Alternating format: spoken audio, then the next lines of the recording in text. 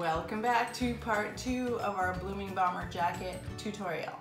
At this point, you should have 2 six-sided pieces like this in whatever colors you want. We are now going to fold it and sew up where the sleeve is. So what you're going to do is take 2 opposite points and you're going to fold them together like that to make this L fold right here. So you need to decide what's going to be the top and what's going to be the bottom, what's going to be the front and what's going to be the back. Next, what we're going to do is single crochet the top. So if that's going to be my sleeve, I'm going to single crochet across the top here. So let me show you how to get started and we'll close up that seam. Okay, one thing that I forgot to mention is you want to turn this to the inside of your piece. You can see I haven't woven my ends in. So you want to seam on the inside. It just makes for a cleaner join. Okay, so I'm going to match up my corners together here. I'm going to grab my yarn, join it, and then start with a single crochet. Why are you using that color? Because that's the color they call for. All right, so we're going to match these stitch for stitch. I'm going to go across here and single crochet them together.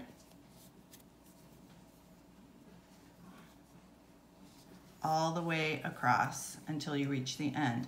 Now I'm being very careful to go 1 for 1 because if you start skipping or moving, you're going to wind up with a crooked seam.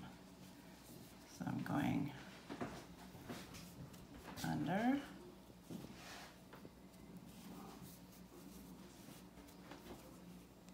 Okay, so go ahead and do that and then I'll tell you what to do next.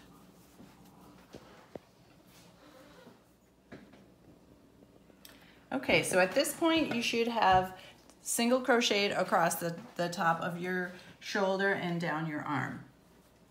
What we're going to do now, and this part really tripped me up in the pattern because I couldn't figure out what they were talking about, but you're going to figure out what's the front and what's the back. I've decided that this is going to be my back left side, and you're going to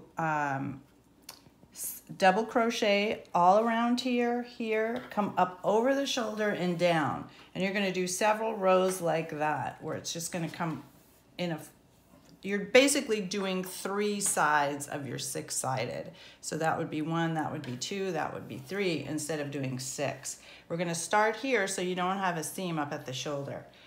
So I am going to start here, add my yarn, and I'm still on my H hook. There we go. You're going to single crochet, chain up 2, and then start your double crochets all the way around. Like that.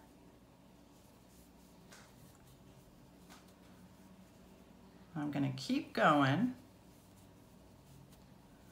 all the way up here, over my shoulder, down the other side, around the bottom, that's now the bottom, and then close it up over here. And you're going to create a corner here just like you did on your other sides. A corner here and a corner here, which means 2 double crochets, 3 chains, and 2 double crochets.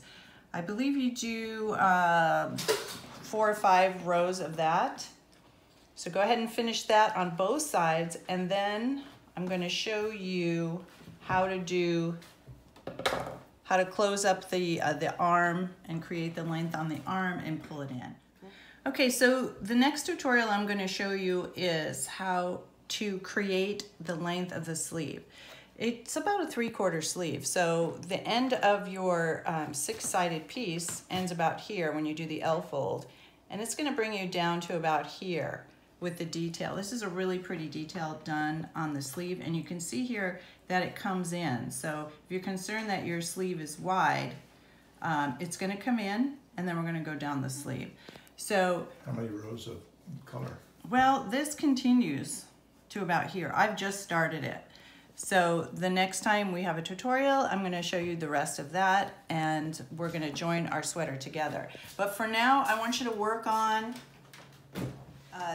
this piece in between the back and the front. So you're creating an extra length here, all around and up the back. Do that, get the top of your shoulder together, and the next time we meet, I'll show you how to do the sleeve. So thanks for now, and we'll see you the next time. We're filming. You better make up your mind about that rise, Mr. Man. Okay, go back. There you go. There you go.